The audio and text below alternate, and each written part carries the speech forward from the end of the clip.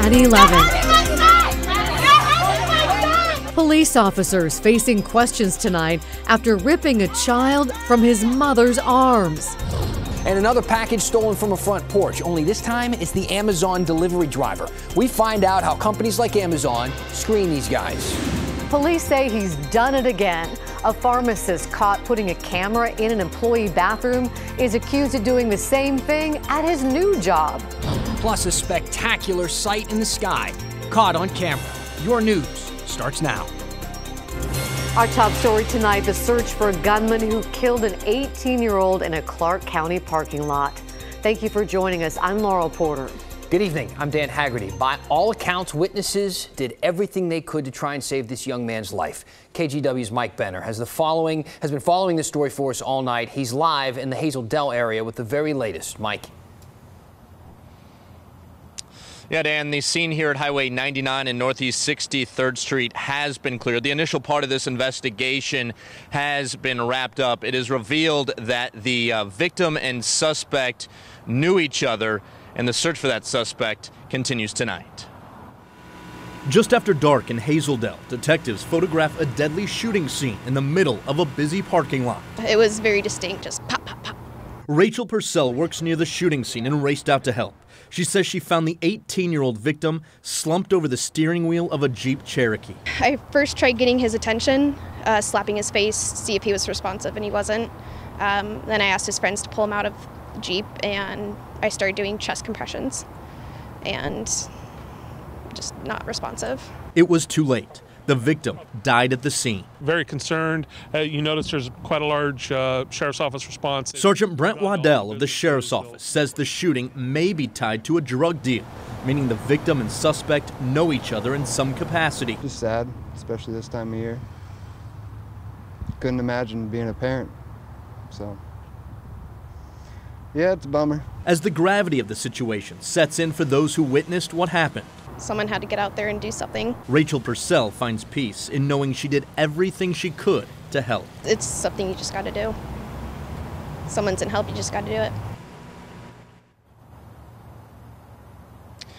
It's worth mentioning there was at least one person with the victim when he was gunned down. Couple that with the fact that this happened in a very busy parking lot, a lot of businesses around. Detectives are extremely relieved that nobody else was hurt or killed. We can tell you that the suspect took off from the scene in a vehicle and again has not yet been captured.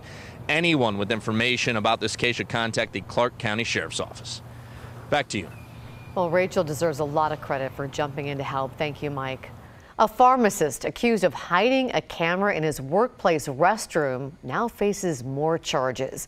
Police say he did the same thing at his new job. Johnny Chan was arrested last month, accused of putting cameras in an employee restroom at a Kaiser Permanente lab. Now, the 34-year-old's accused of putting hidden cameras in the restroom at the Banana Republic store at Cascade Station. That camera allegedly recorded more than 170 videos involving 27 different victims. But this was an employees-only restroom, so police don't think any customers were recorded. Court documents show Chan is also accused of putting a miniature camera on his shoe that he used to take pictures up women's skirts. Chan is now being held on $2 million bail. Let's go into our big story breakdown tonight. An Amazon delivery driver drops off one package and snags another as we dig into the vetting process for companies like Amazon with these delivery drivers. So the Washington County Sheriff's Office says Perez Johnson was making deliveries in the Aloha neighborhood last night. But when he dropped off one of those packages, he saw another on the porch and he decided to take that one instead. Now, what he didn't know was that the package was part of the Washington County's bait package program. Deputies hide GPS monitors inside Amazon and Postal Service boxes. Then they leave them on porches and wait for somebody to swipe them. He basically told deputies that he had made a delivery to that address before, and he came back last night and took a package from the porch.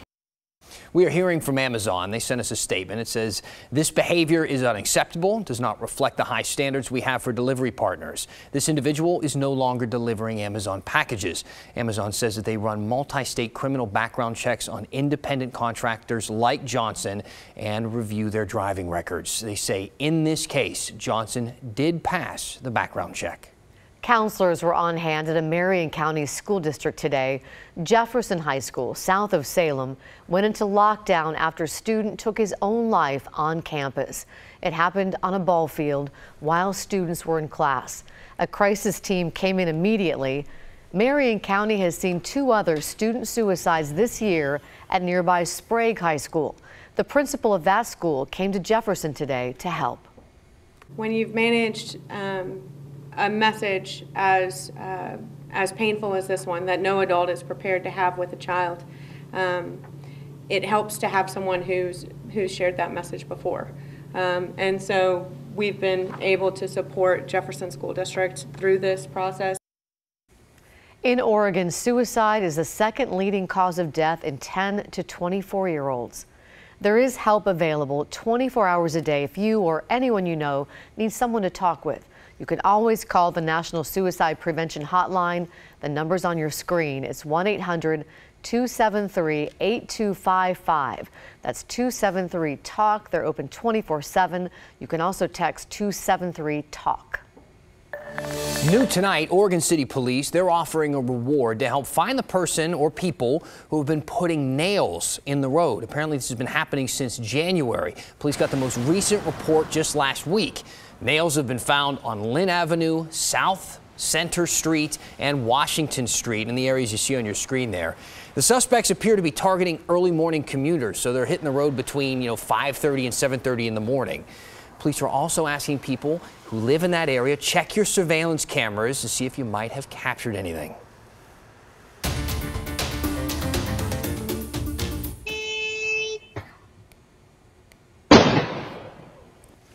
That was the sound of a mortar going off in North Portland. Police just released this video today, hoping to find the suspects. This happened October 14th at about 2 in the morning on North Chicago Avenue and Smith Street.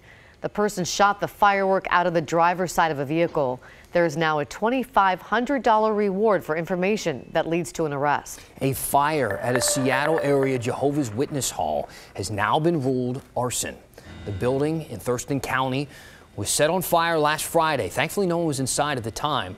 The minister says that the building can be replaced. No matter what our religious persuasion is, we have to cope with the problems that we face. And so the focus of our ministry is really to continue to do that based on what the Bible says. And this is just the latest in what's been a string of attacks. It's the 5th attack now since March against the Jehovah's Witness community in Thurston County, Washington. Just terrible for them. So there's a local nonprofit we want to tell you about. It's been struggling to keep up right now after getting a record number of requests from families who need help this holiday season. They are doing such good work. The Christmas Family Adoption Foundation is hoping those who can help will help them meet the need before it's too late this season. KGW's Catherine Cook sat down with the nonprofit's founder tonight to learn just how they are helping people. Catherine? Well, Laurel, it's not just with toys. This program tries to care for the entire family during the holidays, whether it's by repairing a car so parents can get to work or providing warm clothes and food. Volunteers say most families who ask for that help are choosing between those needs and making rent.